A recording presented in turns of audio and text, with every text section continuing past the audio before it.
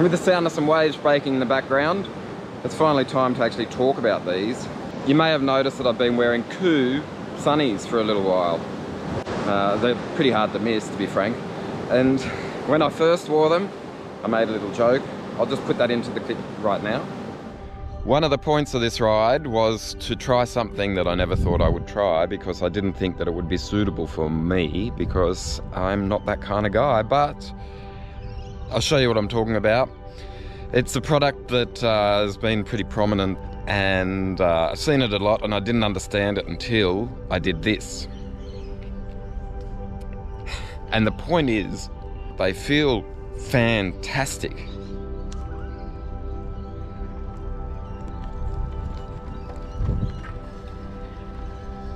I don't really care what they look like, and that's the point I'm trying to make. I like what I'm looking at, because the vision is, the lens is gorgeous. The sit on your face is fantastic. The way to find the right fit is just to squeeze the nose in, push them on your face, and get the right adjustment, and it's fantastic. Big thumbs up.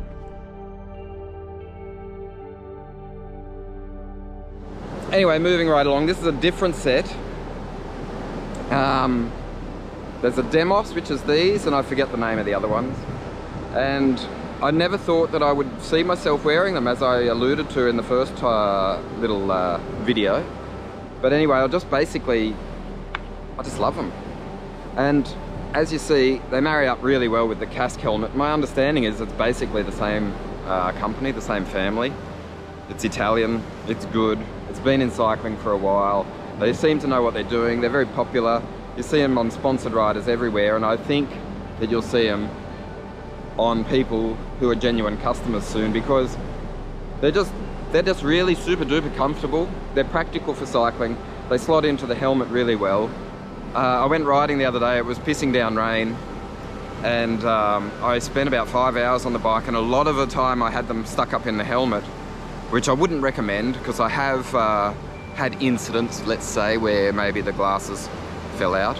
But I'm happy to report that the other day when I was riding with them slotted into the here, or there, or somewhere, I don't know, because I was doing it while I was riding, they just stayed there, no matter how fast I went, or looked around, or how shaky the road was.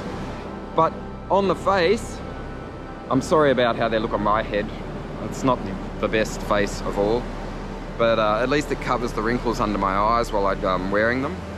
And I know, yeah, they're probably they're probably sunglasses for a 20-year-old, and I'm a little bit beyond that vintage now. But I'm going to keep wearing them for a little while.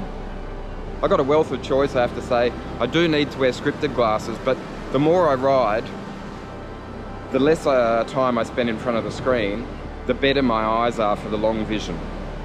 So I actually feel pretty comfortable wearing these. My script is only a light one,